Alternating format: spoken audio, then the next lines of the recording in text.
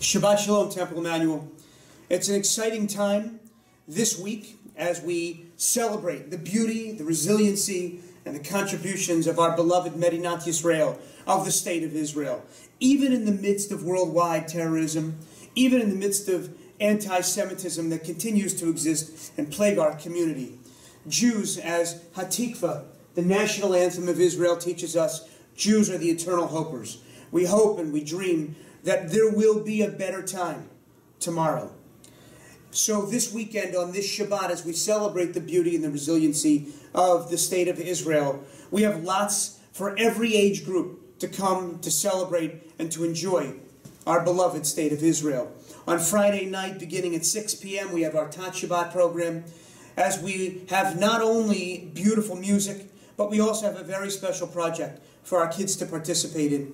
At 7 o'clock, we continue our celebration with our 7 o'clock family service, as we welcome in Shirei HaYeladim, our children's choir, as we celebrate our 4th grade students, and as well as we celebrate the incredible contributions of our teachers here at Temple Emmanuel and what they do to contribute to the resiliency and the beauty and the love of our Jewish community as we move forward. The love that we have for our children, our teachers have as well, and they help to teach our kids what Jewish pride and Jewish identity are all about.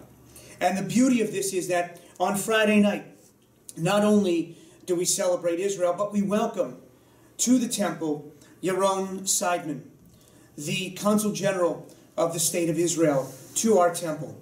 He'll be making remarks at our family service, and then after the family service at 8:15, we have a very special program with the Consul General, along with Rabbi Jack Luxembourg, the Senior Vice President of ARTSA, the Reform Movement Zionist arm, how we promote and how we care for the State of Israel.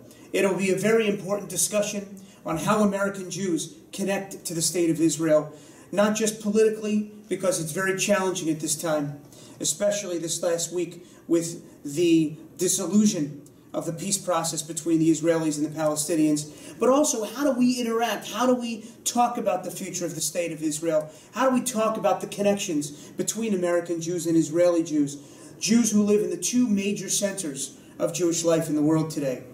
It's a not to miss evening. It's a very important evening as we come together to celebrate. And on Sunday, we continue to celebrate with the beauty of our own temple, as we have an important thank you to all those who contribute to the ongoing strength of our temple, with a Billy Joel band celebrating, and one of the most celebrated Billy Joel bands. We'll welcome them to Temple Emmanuel. We'll celebrate together, and we'll make sure that the Piano Man lives on not only in our hearts and our minds, but in the beauty of Temple Emmanuel itself as the music continues to play on. So there's lots going on this weekend, and certainly Friday night we have an incredible program. Please plan to join us as we celebrate the hope that Israel and our people have always had for this world. Shabbat Shalom.